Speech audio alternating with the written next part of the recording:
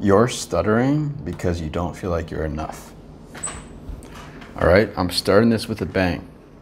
You're stuttering because you don't feel like you're enough. And by stuttering, I don't mean one or two words. Like every once in a while you might stutter. That's not what I mean. I mean getting caught in those environments where you are locked up, where you feel like you're in a panic state, fight or flight mode.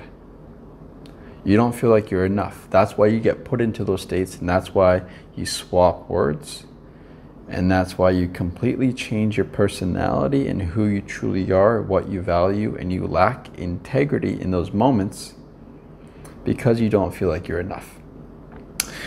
And what I mean by this and how this makes sense is when you're severely stuttering, and severe is different person to person, right?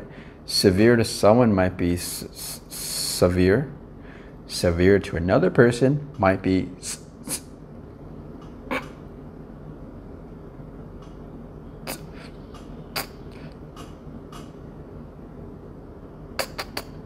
severe. All right, it depends person to person. It's all on what you think is severe, right? When you are stuttering severely, the reason why is because of tension in the body, right? You are tense, you're holding back, and you are trying to speak with this tension in the body, which causes you to stutter. Why is tension there that's causing this severe stutter? That's the question. It's because you don't feel like you're enough. It's because you feel like the conversation right now is like this. The person you're speaking to is up here. They're more valuable than you. Their time is worth more. Their thoughts are more true, are worth more. Their words are worth more, are more valuable. You just see them as better for whatever beliefs you have created in your mind. And you see yourself down here.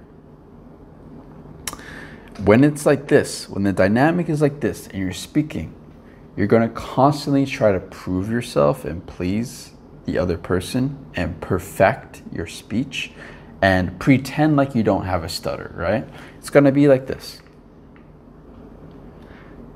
When you're doing those 4 Ps, the 4 Ps of stuttering, you are not yourself.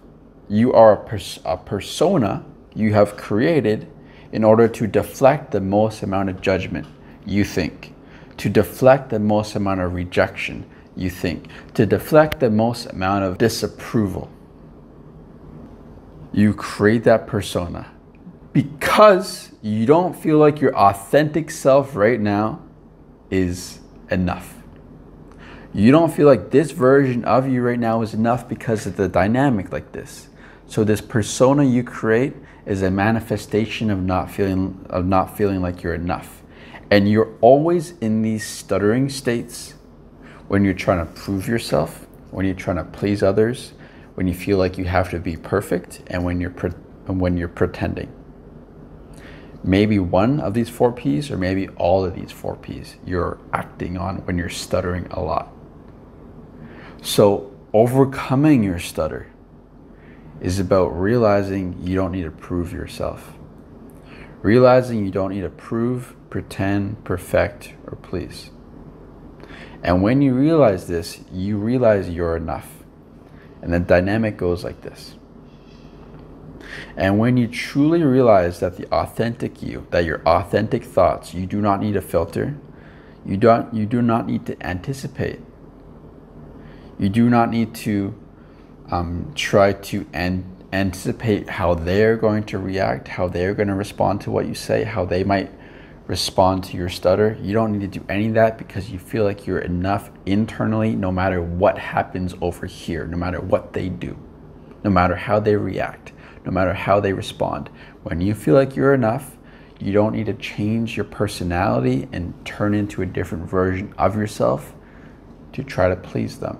And you will not be put into the stuttering state. Okay? Period. Capiche? Overcoming your stutter is about living in this process of becoming the most authentic version of yourself where you always feel like you're enough.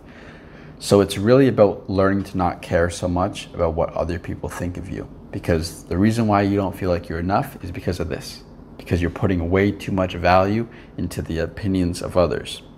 This is how I've overcome my stutter, by addressing this, by addressing the value I'm placing in other people's judgments, by taking action, not just meditating every day and hoping things will change, but by going and facing my fears and facing my anxieties.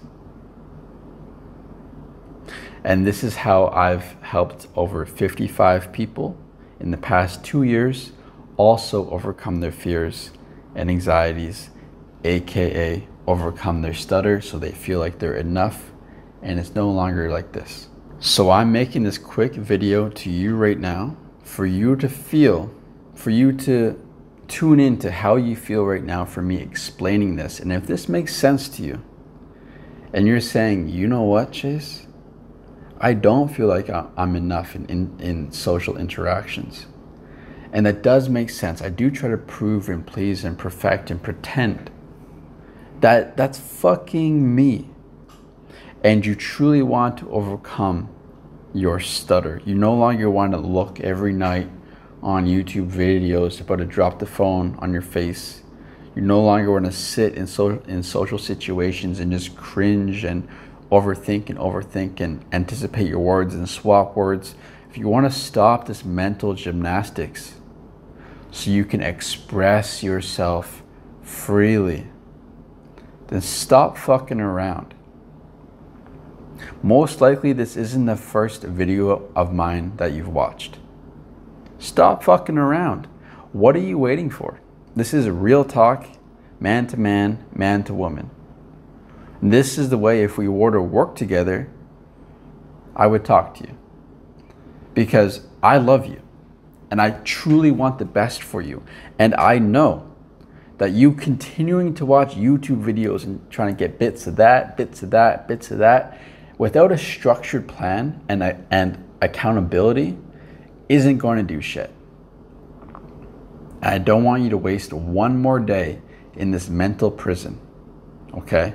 So if you are serious about overcoming your stutter and this makes sense to you, this makes sense, this approach makes sense, then look at the closest link down below in the description and you can book a free one-on-one call with me where I will look at your situation, see what your goals are, see what you're struggling with, and see if I would be able to help you. I may say, no, sorry, like now is not the right time to work together. Or I might say, yeah, let's create a plan and see if this would be a good fit. There is no harm, all right? Stop fucking around. I love you. You internally know what you should do. If this makes sense to you, you know, fuck, I should do this. I should work on this. So stop listening to the fear of now's not the right time. It will never be the right time. You've said it's not the right time for 2 years, all right? It will never be the right time. If you are sick of hiding yourself, it's the right time, period.